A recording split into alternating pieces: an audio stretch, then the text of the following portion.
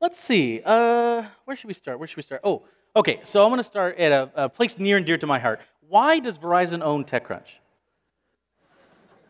I think that if you think about where this world is going with content, and Verizon pride ourselves to have the best network, but the bonus was on top of the network is all the content we're doing, and especially mobile.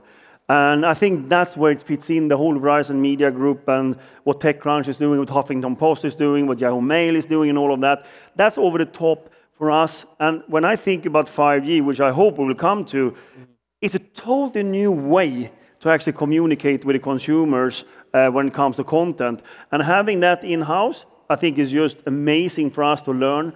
But not only that, I mean, if you think about the whole Verizon Media Group, AI, ML competences in a carrier company, that's very unique. I would say we are the only carrier, if you call us a carrier, in the world that has AI and ML in-house. And the network is going virtual. I mean, so we're virtualizing the network within all those type of forces and those great competences. So it makes sense for many reasons to have that inside in order to be even stronger for our consumers. And so why is the media group such a good test bed for something like 5G? I said 5G, if I can just pull back, I mean 5G, which when we talk about 5G, we think it's a 4G next step. It's not. 2G to 4G was based on two parameters. Speed and throughput improved tremendously in between them. You took your phone for doing SMS and voice, and then you can browse any type of online in 4G. 5G, when the start of the design on 5G, the thinking was, how do we transform enterprises and society wirelessly? That was the idea. Of course, there's going to be a lot of benefits for consumers. And 5G has 8 currencies, not 2. So throughputs and speeds are exponentially much faster. I mean, we see already right now on a smartphone 2-3 gig on a smartphone.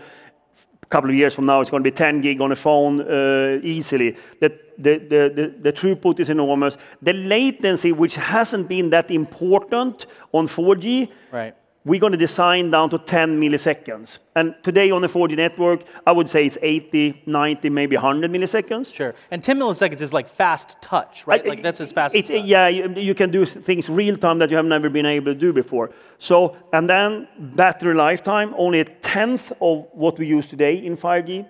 But more important, there are also service provisioning, meaning doing slices of the network. If I should do a slice of our 4G network today, it would take us a couple of weeks if I do that for a customer, say, hey, I want my 4G network, and say, we should be down to 90 minutes to do slices of the network. The other thing that we always do is the speed and the mobility speed, meaning that we can capture a signal up to 500 kilometers per hour in 5G.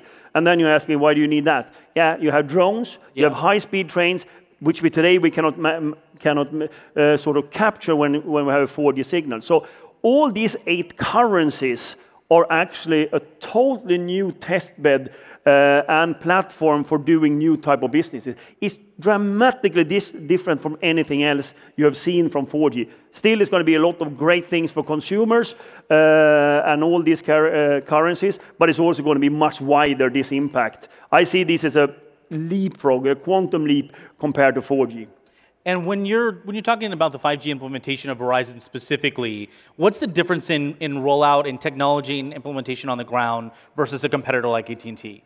I think that, first of all, you only build the 8 currencies if you have customers that are going to use them. So let's assume I'm in a European carrier only having consumers. I wouldn't build it as I build right now. We build fiber in over 60 cities today. We're going to have fiber to every radio base station because we're going to have so much data. We're basically going to build for all these 8 currencies with the throughput, speed, the low latency, and all of that. And so that's different from anybody else. I don't know what AT&T is doing, to be honest, or at least I cannot talk about it. So I think that's a big difference for us, how we're going to build a network. And just so you understand, we have 4 business cases on the same infrastructure, which is important for this audience. Number 1, the cost per bit is going down with every technology. That is the 3G to 4G as well. Then the mobility case, you're going to go around with a smartphone with 5G. We have launched 13 cities, 13 NFL stadiums, and the NBA season haven't even started. So that's the mobility case. We continue to broaden that. Then we're 5G home. We're actually going to, instead of having a fiber to the home, we're 5G from the edge to the home, and you can have the same experience. We have that in 4 cities today. We're going to have more later this year. And ultimately, the fourth business case is the 5G mobile edge compute. That's basically when you bring all these currencies or these capabilities of 5G to the edge of the network. So you can have this throughput, which is enormous, and the speeds of the 10 gig, I'm not sure, could be even higher, as well as a latency down 10 milliseconds. And you started doing applications at the edge for consumers, for enterprises, and society at large. On-device AI and ML that can transmit faster. Absolutely. Back I to mean, the base station. if you want to load softwares on top of the mobile edge compute, like AI, etc., so you can do a lot of processing at the edge. That's a typical use case. How you would do it. Think about the factory, for example, with robotics in it. Instead of having wires to everything, you basically do a 5G factory, and all the robots can be reconfigured in seconds, and you have milliseconds of latency to them. So suddenly, you need to rethink the whole way you have done your infrastructure from the beginning. So when Verizon's doing rollout of 5G, as it's in the process of doing right now, one of the things I think is that's important to see when you look at the rollout of 3G and then 4G is how it often rolled out in areas that were, frankly, richer and whiter than a lot of other areas first, because they felt, oh, we have the customer base here, we can sell to these customers, we know that they'll be available. Is Verizon doing work to make sure, basically, that 5G technology is available on a unilateral basis versus a socioeconomic basis that tends to favor a certain group of people? Absolutely. 2 of the cities of the 13 that we have launched so far, 2 of them are very rural.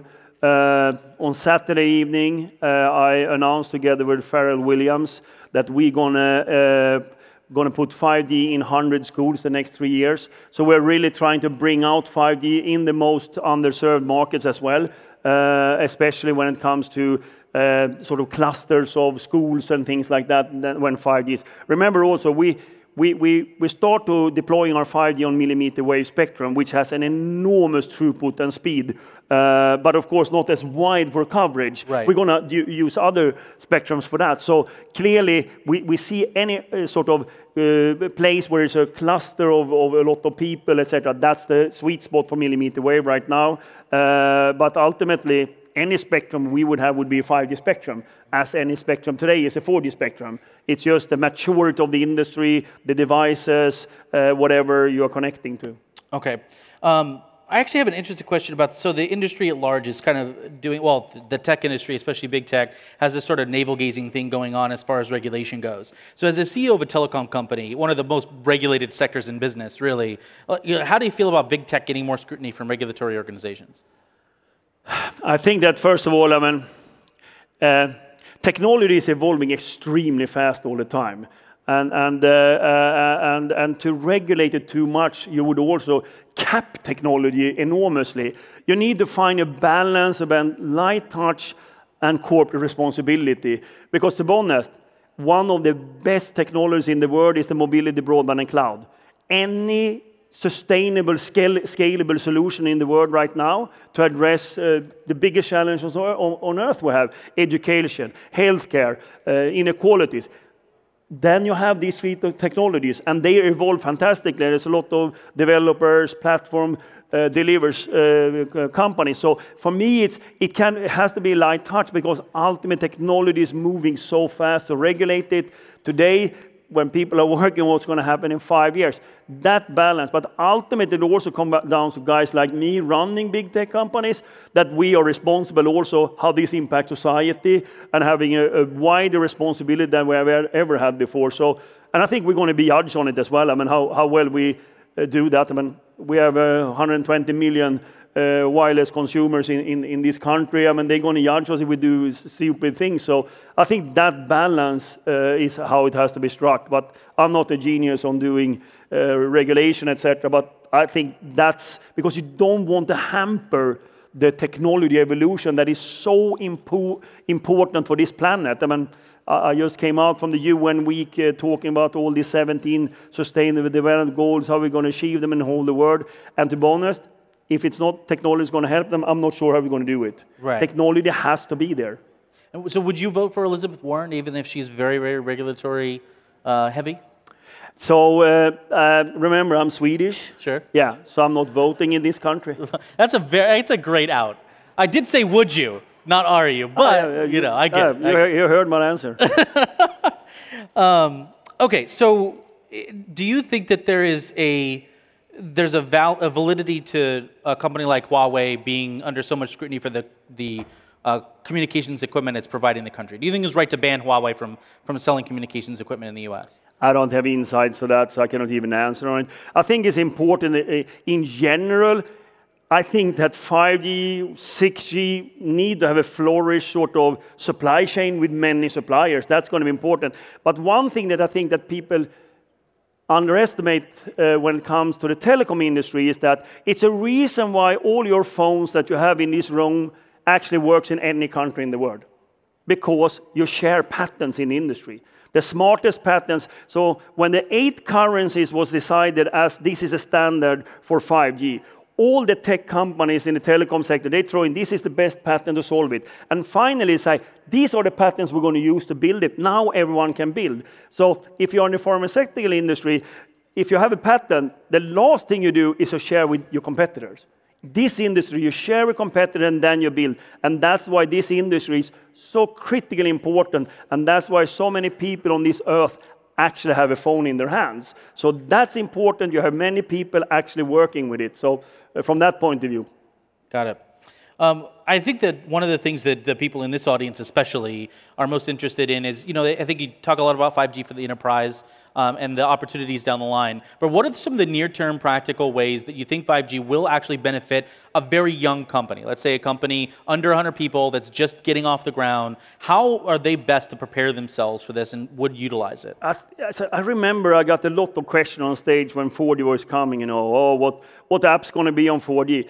And I missed it totally how much would happen in this region of the world, how much innovation it was on top of 4G. I see that the 5G platform is even more open and having even more opportunities. So I think that what companies like we are doing, we have our test beds, we have 4 or 5 innovation centers across the country where you can actually elaborate with 5G already. We had our 5G challenge, we have hundreds of companies coming up with ideas. The 5G mobile edge compute, we have said publicly, we're going to launch the first 5G mobile edge compute centers in Q4 this year. That means that then you're going to see even more opportunity to start to innovate on top of the 5G mobile edge compute. So I have to come back a little bit on exactly, but I think that you need to start thinking about how you can innovate for consumers, enterprise, society on that platform with those enormously capable currencies that we have in 5G. To bring it back to the media thing, I mean, the approach of Verizon in the media business definitely seems to be more light touch than somebody like AT&T, who's going very heavy. They've obviously bought a broadcaster and that sort of thing. Why do you think that your approach is different? I'm not sure my approach is different. This is our strategy. You build a strategy on what you think is the best assets of the company and the DNA of the company. Others might have other DNA and other assets, and they build on that. I think that the strength of Verizon is actually our network. I mean, our 3G network, 4G network has always been the best in the market. We're going to continue to have the best coverage and the best throughputs. And we think our customers, if they're enterprise customers, consumers, small and medium business customers, government, whoever, they actually are together with Verizon because we have the best network. That's why we have a network as a service model. We basically build one network now. We have redesigned the whole network topography in order to see that at the edge, we decide what type of access we're giving that customer. Some get 5G, some got 4G, some has a fiber, some might have even a copper. We just see that we're going to get optionality. That goes for our customer of broadband as well. We give them optionality. You can choose YouTube TV or you can choose Fios, whatever. We want to give optionality for our customer on a very strong base on the network. And do you think, in 5 years, what do you think the business mix of Verizon looks like? Is 5G the pillar that you're resting on in 5 years? External estimates says that by 2024, external, not Verizon's, that roughly 50% of the US population will have a 5G phone. So it just showed the same thing we saw between 3G and 4G. You need to keep 4G for a long, long time. And I think that we're going to see 4G continue to live for a long, long time, and we are continuing to invest heavily in the network of 4G as well. And so I think that we're going to see an incremental revenue over time, and we have said to the market that 2021 we will see some impacts from 5G home and 5G mobility, and 2022 from 5G mobile edge compute. That's what we have said to the market. So 4G will continue to be important. I mean, we invest 17 to 18 billion US dollar every year in network. That's how important we think the network is. Mm-hmm. And with the millimeter wave technology that you're using, that investment has to go up, right, over the next couple of years? Yeah, so remember, we started with millimeter wave 4 or 5 years ago. And to be honest, when you build a network, it's a lot of stuff that you need to invest in way before you come to the radio base station, which is one piece of it, but not all of it. So sort of the part that people see. Yeah, but the fiber investment that we've been ongoing for a while, you know, we do 1,400 route miles of fiber every month right now in this country. And I don't think that anybody's even close to build as much fiber as Verizon is doing this moment. So there's a lot of other stuff that we're already doing that is embedded in actually the delivery of a 5G experience. You need all the way from the data center all the way out to the consumer or the enterprise receiving the 5G signal is a lot of investment. We can do basically all investment from the data center up to the access, and we're already doing them. Mm-hmm. Well, it's not yet to my house, so I'll give you my address after this. Maybe we can fast track that. I'm pretty hungry for it. Yeah, perfect. Okay, excellent. So I think that the